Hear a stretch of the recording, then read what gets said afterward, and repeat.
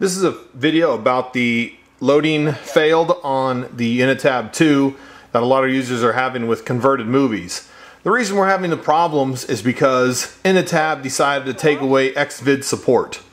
Well, here's an example of a video that I have that does not play correctly. It gives that dumb loading failed error, just like this. And so what I'm going to do is I'm going to show you how to convert that movie, how to convert your movie files so that they will work with the Innotab 2. The Innotab 2 takes a little bit different specifications than the Innotab 1 because the Innotab 1, for whatever reason, still supports Xvid. But here's the same video converted over to the new format that I'm going to show you how to do in this video. And watch it not play. Oh good, it does. So this is the same movie, it's just been changed, the format's been changed so that that is now supported by the Innotab 2. It uses H.264, which is a supported codec. And I'll get started and show you how to convert this. The first thing you're going to need to do is to open up your Innotab. Well, actually just turn it off. See you again soon. And you need to open this cover, take out this first battery here by your SD card. We have to get this card out. Now, if you have your USB cable, you can plug it in as well and plug it into the computer. But because this laptop has an SD card reader, I'm going to pull it out and I'm going to put it into my card reader. And we got to copy the movie off. Open the folder. All in. Here's movie files, and here's the Rise of the Turtles, the Teenage Mutant Ninja Turtles. And I've already copied it over here to my from here over to my desktop, so that I don't have to wait for it to go. All right, so this is the movie file, and the program we're going to use to do this is called MediaCoder. And if you watched the other video I have out here about converting movies to YouTube to Innotab 2, you'll be somewhat familiar with this program already. Give me a second as it loads. Why is this up? Oh well, whatever. Get it back open.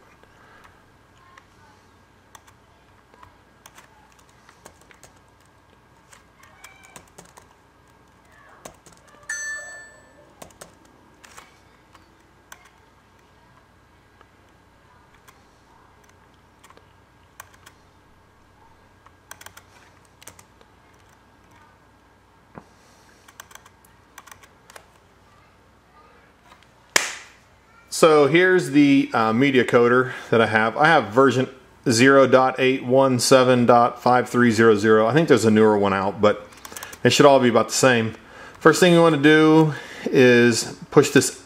I'll try to zoom it over here a little bit so you can see a little better. You got to push this add button to find your video. We're going to add file. And I'm going to select it off my desktop in the Innotab folder, Innotab 2. Here it is. So I click on this, and then you push open. Alright, so that adds it up here to the list, right here. So it just came in the list. Okay, so a few things we want to change on here to make it supported for the Innotab 2. You want to come down to the video tab down here, and you want to make sure you put in go ahead and check the enabled button right here. Then you want to check the change the video bit rate to 600 and the RAID mode to average bit rate and the format to H.264, just like that. Then on the right hand side over here, you want to make sure you're on the H.264 tab. You want to change this to baseline. And I think that's the only thing you have to change. Just make sure this says baseline. There's multiple profiles for this X264. There's baseline and main. A lot of the other programs use main, and I don't know how to change them to baseline. But this one lets you change it to baseline. So anyway, back over here, you need the go to the audio tab. There it is. And we'll make sure it says enabled again, and make sure it says MP3. And then over on the right hand side, we want to go on the lame MP3 tab and want to change this bit rate to 112. If you like I said, if you've watched the other Innotab video, this is all pretty much the same. Then, let's see. Oh, we can also, the other thing you can do is back over here on the left. If your videos have been quiet, here's a chance for you to click the sound, and you can change this gain up to about 15. I don't go much higher than 15 because it gets too loud and it starts sounding bad.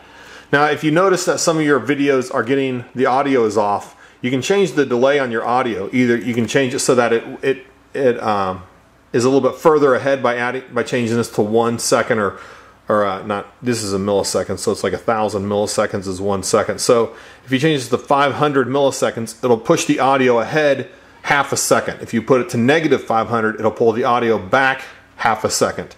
Now, hopefully you shouldn't have to change this, but if you do, that's where it is, the audio delay. And it can be positive or negative numbers. But I do recommend you change the gain to 15.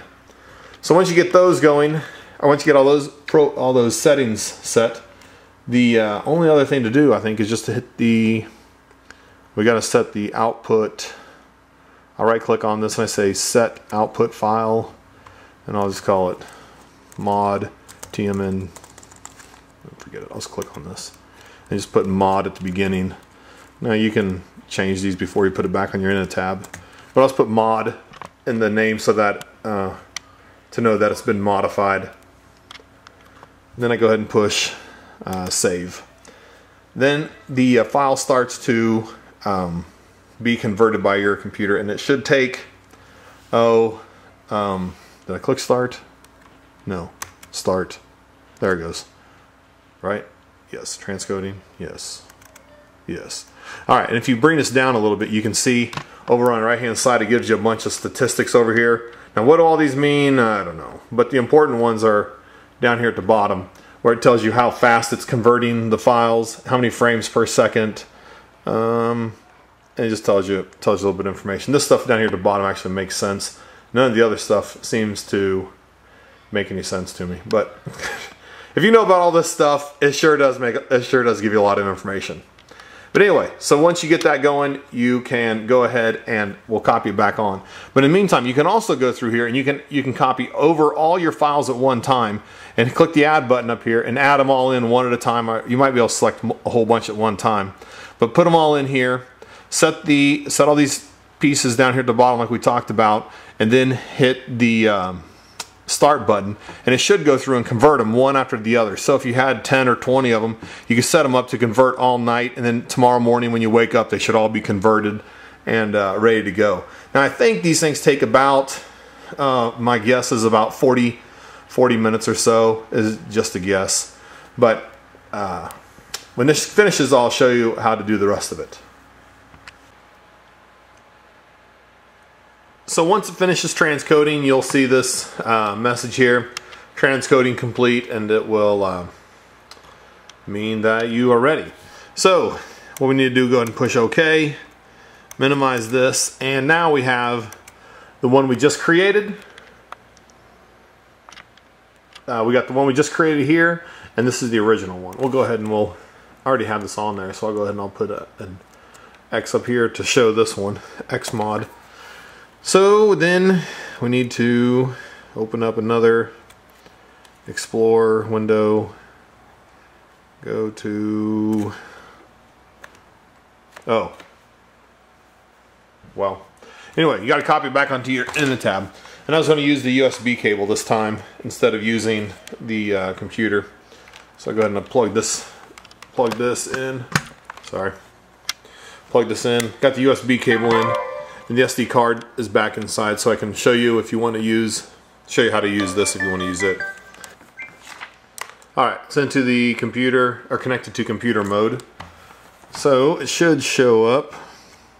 Come on. There it comes. There you go. Open the file to browse. Alright. Learning Lodge. Go away. Alright, open this one. The iDrive. There it is. Alright. So we go into the movie directory. Here's the movie directory, and I'm going to copy over the Xmod file here over to the LLN movie directory. You can see here, mine, it shows up, when I plug this in, I get 3 drives, and one of them is actually I don't know what the all drives are, but this one, the one you want is the one that has a Learning Lodge navigator, and the drive is the size of your SD card. And then you go to LLN directory and then into your movie directory. So this is copying in here. Once this gets copied on here, I will show it to you. I'll put it back, put the SD card back into my Innotab 2, and then I'll show you how it plays. We'll see if it plays. Hopefully it does. So it's almost done copying. Okay, they're just finished. I'm gonna go ahead and unplug my Innotab 2. See you again soon. We'll turn it off. We'll turn it back on here in a second. Alright, and hopefully when this comes back up, it will show the movie and play. Videos. There'll be 2 of them out here. One that starts with Xmod, which is the one we just did, and then the other one. Let's see, here it is. Xmod. And good, look at that, it plays. It's the one we just converted. So anyway, that's the process on doing it. The main thing is just making sure that you get all the settings correctly in the video, audio, sound tabs, and the little sub tabs off to the right. But anyway, if you have any questions about it, leave me a text or leave me a comment, and I'll try to answer it as best I can. I am going to try to make another video that just shows how to copy it straight from a DVD straight to the Innotab 2 format. You can't just change well, you can try it. I don't think you can change the settings in that program that I mentioned because it uses that baseline profile instead of the main, or uses the main instead of the baseline profile, and I don't know how to change that. Anyway, if you have any questions, leave them in the comments, and thanks for watching.